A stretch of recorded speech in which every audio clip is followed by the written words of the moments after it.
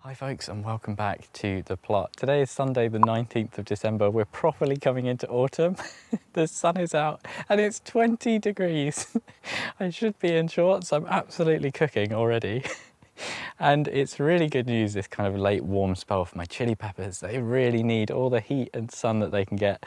But for the rest of the plot, it is really starting to wind down. And today I'm going to be doing a bit of tidying up. I'm going to be getting the last of things like the potatoes out the bed. I'm sure there's lots of other jobs, I don't really know. Cover crops is going to be a main thing, but I've got quite a lot of time up here today, so we'll just see what we get up to, shall we? I really hope you enjoy. So one of the first things on my to-do list today is the apples. Wow, there's a spider on this one, okay. The crop this year, not been great, but I have been up on my lunch breaks and I've been kind of picking what I could see that looked okay and ripe, but the thing is that these are infested, I think, with something called codling moth caterpillars, and they make the smallest little holes in the surface and then they burrow into the middle. And if you're going to make cider or something like that, it's not too big an issue. And I have a friend who is making cider and is happily going to receive these apples, but I'm going to cut into a few of the ones I can see they have a little codling moth entrance and just see what they're like inside, because if they're really horrible, most of these look okay so far, if they're really horrible then they'll be too bad even to use for cider. Yeah, so this one looks like it's got just a tiny little hole at the top and a little bit of kind of frass, which is a bit of an indicator. So if I cut into it, you can see there is some evidence of insect damage and there's a little bit of kind of webbing in the middle, but for the most part the flesh on here is okay and that is fine to use for something like cider. But there's one I cut open just now which had gone completely bad in the middle. So I'm going to cut a few more of these, and if there's a couple that are bad in the middle, that's fine. My cider making friend will just have to weed those out. But if they're mostly like this, then that's fine and they can be used. So here's hoping. So the good news is vast majority of these apples were fine, especially for cider. If they've got a little bit of damage, it's not the end of the world. But the bad news is that this is pretty much my entire apple harvest this year. We have been taking a few to use just in the kitchen or at home for eating, and I've snacked on a few while working on the allotment, which has been very nice. But compared to last year, I think I had about 4 times this many last year. So it's been not the best year for the tree, and there have been a lot that I've kind of missed or not quite got. So there's quite a lot on the understory, but that's fine. I figure that will feed the soil and it should kind of help boost the tree for next year. The actual situation under there is pretty dire as well. The blackberries are going crazy. And speaking of blackberries, so my blackberry bush, at the risk of becoming a drama channel, there's some tension with my new next door neighbour who's very recently moved in. You'll remember I did a lot of work restoring this blackberry bush and pruning it and training it and all this kind of stuff. And I had all my first year canes kind of trailed out because they were fighting with this. So I just kind of, instead of trying to string them up, I thought I'll cut the apples back next year. And I did have a big trail coming out into this path, but this path isn't used. It's not a it's not a trafficked path, and in other bits the path doesn't exist, like further down the plot. But my next door neighbour clearly didn't like that these were trailing onto their paths, and they've come along with I don't know what looks like it's not a clean cut, let's put it that way. And they've absolutely butchered most of my first year canes, so it means I won't be getting any blackberries next year, much like this year. But this whole area needs a bit of a rework. I am planning on expanding. These 2 blackberries down here are not doing well, the ones that I tried to reproduce, but there's suckers springing up absolutely everywhere. So I think I'm going to have one here and another one there. And well, I mean, it is kind of a communal area, isn't it? But I feel like they could have just had a word and asked me to sort it out, and I would have. But hey ho, next thing. It does feel very bit cheeky talking about drama on the channel, but I've been on this plot for 2 years now, and that's the first sign of any trouble I've had with neighbours. So I'm really hoping that doesn't become a thing. But anyway, moving on. You can see actually the first path has been turned over there, so it's a complete mess at the moment, and I'm just kind of letting that break down for a little while, and I'm probably going to do the same with this one. But before that, I want to get the rest of my potatoes up. I still got some King Edwards in here, And it's really nice getting everything just kind of ready for winter. I'm gonna get the beds done, this turned over, and then start planting the cover crops. And it's just such a relief to sort of, I don't know, there's something nice about the season winding down, and you know, the to-do list just tails off and you can start to catch your breath. So let's get these potatoes up.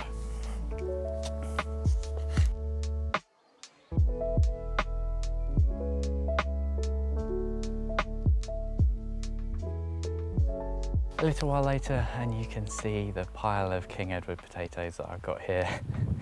I did speak a little bit about them, but then I forgot to turn the microphone on. But they've been bagged up and they're ready to go now. I'm really happy with them. A lot of them are on the small side, but I think that's just because I planted them a little too close.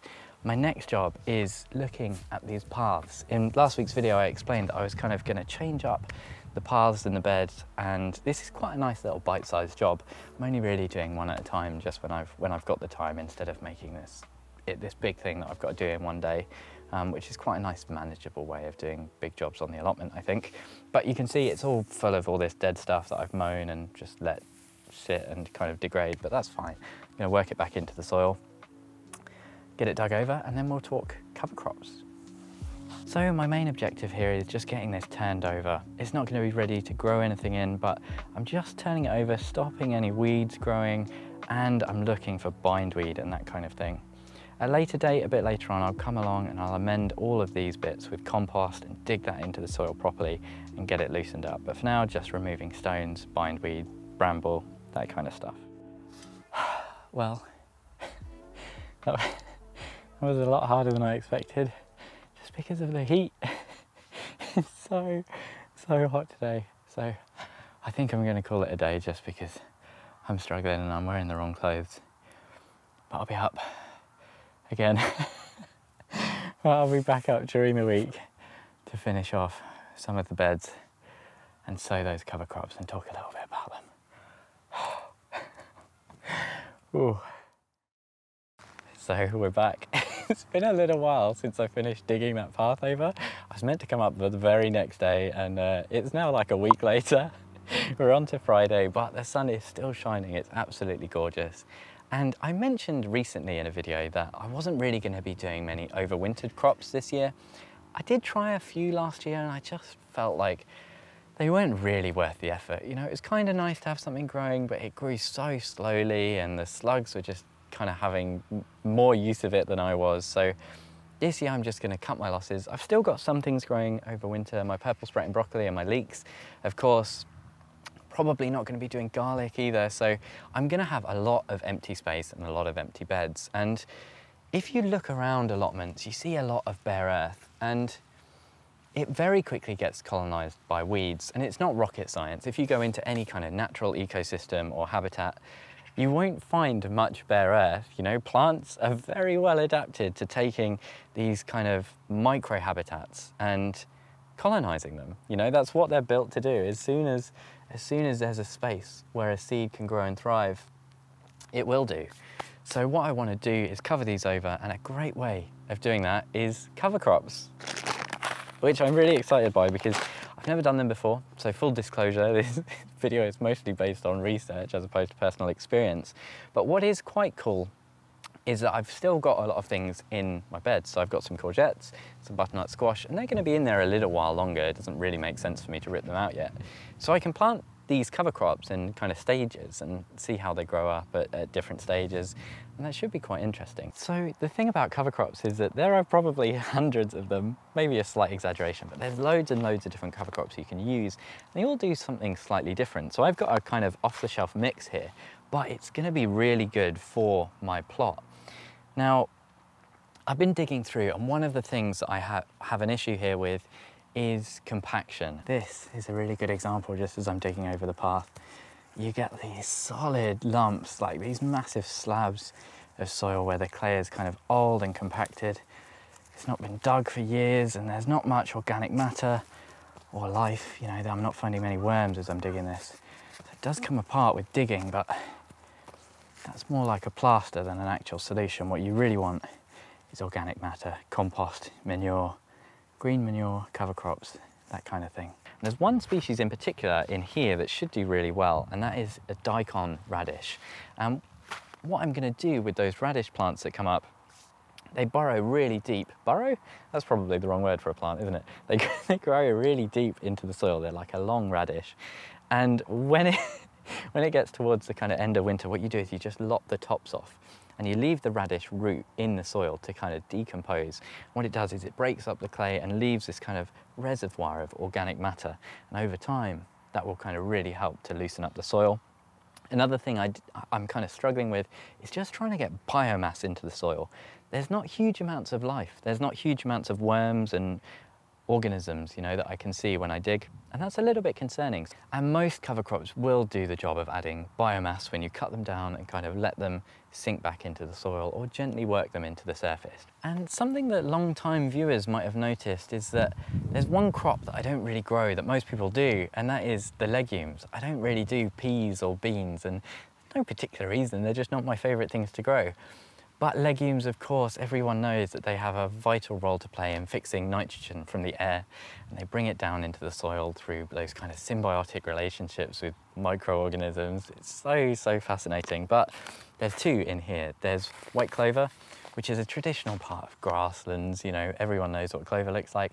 And as well, there's hairy vetch, which is quite a cool plant to be growing in its own right, and one that I'm hoping I will really enjoy seeing, provided it does actually germinate. And when I work those back into the soil, they should do a really good job of fixing a load of nitrogen and converting it into a non-soluble kind of biomass that can be taken up by plants and stays in the soil for a much longer time than any kind of liquid feed or anything like that. So loads and loads of good stuff in here. Hopefully I'm going to get one of the beds turned over and start sowing some.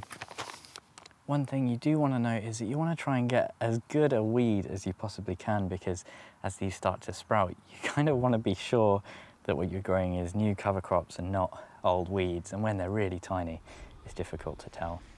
But all I'm doing is sprinkling the seeds. I'm going to give these a little layer of compost on top just because, well, it can't really hurt. And it should help to stop them getting eaten by birds as well. And then water them in.